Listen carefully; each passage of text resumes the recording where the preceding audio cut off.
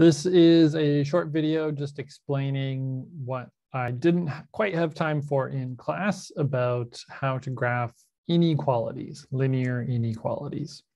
So let's just get straight to it. You can see the two that we have up here. So y is greater than x plus 4, and also y is less than or equal to negative 0.5x plus 1. So we'll start with the first one. So our steps for graphing linear inequalities like this. Step one is, need a little more space. Step one is graph it as an equation. So take your inequality, imagine that it was just an equation. Let's write that out here. Y equals x plus 4. So graph that line first. Graph y equals x plus 4. And x plus 4, so y-intercept is here. B value is 4. The slope is slope of 1. So that's going to be perfectly 45-degree angle line like that. So let's draw that on our graph. Going to go up here and down like this. Okay, so there is the line y equals 4. That's a good first step. We are not done though. Step 2 is shade one side. We have to sort of color in one side of this. The graph is y is greater than x plus 4. So that means that the solution to this, the list of points that will work with that, it's not just the points on a line, it will be a whole big area, either all of this or it will be all of this. And off to, infinity in every direction here. So which one is it? Is it going to be above the line or is it going to be below the line? Well, first we can say here, this is y is greater than x plus 4. So let's imagine that we have a point, let's say this point right here, where x is equal to negative 2. So y can be x plus 4, negative 2 plus 4. So 2, but then greater. So for this point here, our inequality tells us y must be greater than 2. So what does that look like? That looks like all of these points. So when x is equal to 2, y can be anything above that point. So all of those. So that's one way of thinking about it. So that means we're shading everything above. The other way that we can think about this is you can just test a point, any point you want. Usually the easiest one to test is going to be this right here, the origin, 0, 0. So let's take our inequality, y is greater than x plus 4, substitute in our point, 0 greater than 0 plus 4, and then 0 is greater than 4. Okay, we have a statement here and we will evaluate that statement. Is that a true statement or is that a false statement? If it's a true statement, then that means that we are going to shade in the area that includes this point, because that point is a solution to the inequality. So that point is part of the solution space. It's included in the inequality. If this is a false statement, then this means that this point is not included and we should be shading everything on the other side, just not the side with that point that we tested. Well, 0 is greater than 4. No, it's not. So the point 0, 0 is not in our inequality and all of this is. I'm going to shade it this way which will just sort of indicate which side, and then we kind of understand that it goes off into infinity over in this way and up this way. Okay, so we'll draw it like this. So this is the first one. Sorry, not totally done yet. Last thing, we've shaded the correct side here. Now we need to check if this is a dashed, if this should be a dashed line. Dashed line. So a straight line would be this. A dashed line would be like this. Sorry, not straight line, a solid line. Solid line means that the points on the line itself are included in the inequality. A dashed line means points up to the line are included, but points that are perfectly on the line are not included. So in this case, we have in our inequality, so once again, it's y is greater than x plus 4. So here must be greater, strictly greater than. It cannot be equal, it must be greater. If we come back and look at this point that we had here, where x is equal to -2, we said that, okay, y, we figured this out, y must be greater than 2. Y cannot be equal to 2. That is not a solution to the inequality. Y must be greater than 2. So thinking about that, we can say, okay, the points here, -2, 2, it's not actually in the inequality. So we will represent that with our dashed line. The other way of thinking about this is just very simply, this is a greater than symbol. It's not a greater than or equal symbol. If it's a or equals, then it'll be a solid line. If it's strictly greater than, then it's a dashed line.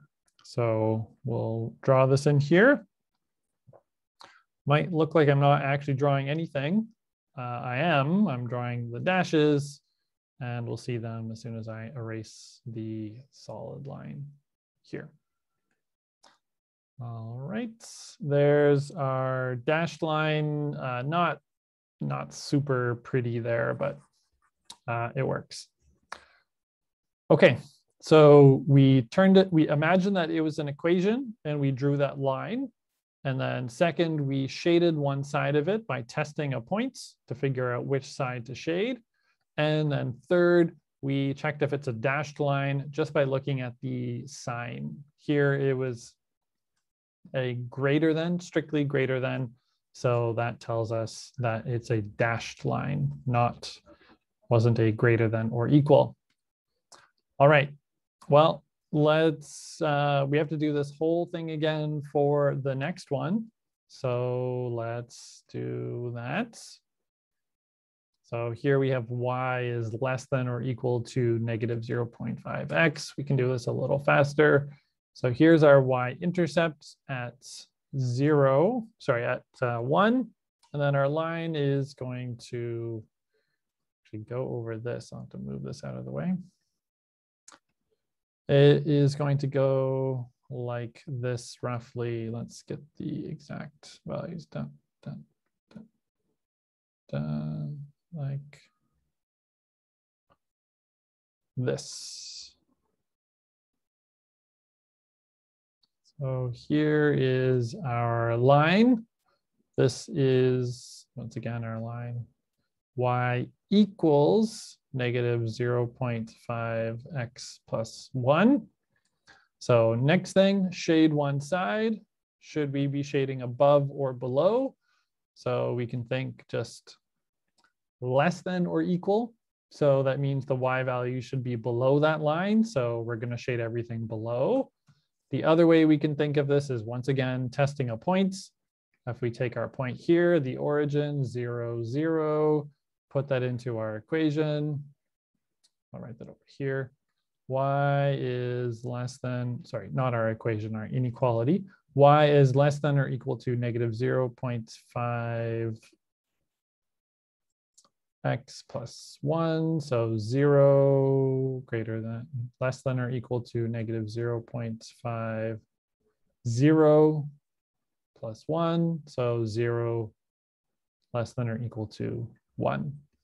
This statement here, is this a true statement or a false statement? Well, 0 is less than or equal to 1. That is a true statement. So in this case, our point here at the origin is included. We'll be shading everything below the line. Let me just erase the origin here. So we're shading like this.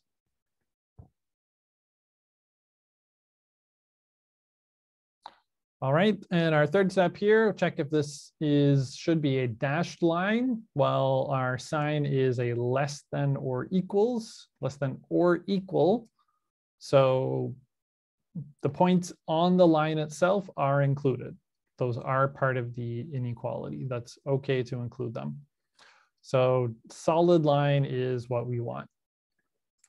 So we're done, kind of. We have graphed the two. We have done that successfully. We have our accurate graph here. The last thing I'm going to ask us to do, or that we will do, or I will do here, is imagine if this were actually a system of inequalities. So not just the red one and the blue one independently, but what if we take the two of them and we throw them together? And we want to make the graph showing the solution to both of them at the same time, not the solution space to each of them independently, but what part of our graph includes all of them. So basically we have 4 choices. It could be 1, it could be this whole area like this. It could be 2, it could be this whole area. It could be 3, it could be this whole area, or it could be 4, it could be this whole area. All right, well, let's consider each of these one by one. So area 1 up here. So the red shaded area does go over kind of off to infinity in this direction, but the blue one doesn't. Blue one must be below over here. So number 1 includes the red area. It does not include the blue area. So it's not number 1. Number 2 does not include the red area or the blue area. So 2 is not a solution to any of the inequalities, even independently. Not number 2. Region number 3 down here, well, it is a solution. Let's get rid of this bit here. It is a solution to the blue one, but it is not a solution to the red one. So that one also is not going to work because the red one has to be over on this side, and we can see where this is going. So the solution to this system of inequalities is actually this whole space here. Let's try that again. So this whole space like this, nice big solution space. That is the solution to our system of inequalities. If we get rid of these two, then we can see it like this. We have to be below the blue line and above the red line at the same time. So 4 is the solution space. It's goes up to and includes the blue line. It touches the blue line, and then it goes up to, but does not actually touch, just goes infinitely close to the red line, the red dashed line here. So that's how to graph an inequality separate independently or just on their own, and then how we can combine multiple inequalities to make a solution area on our graph that represents the solution area to both inequalities at the same time, not just the solution area to one of them. So the preview question, we're going to do a bunch of stuff with this next week, and the preview question that's going to be due on Sunday uses this. So perhaps if you've never seen this kind of graphing stuff before with inequalities, this is enough for you to be able to try the preview questions. If not, take your best shot at it. If I'm not able to figure it out, that's all right. We will look a bit more at this in our next week when we start talking about linear programming. I hope this was helpful.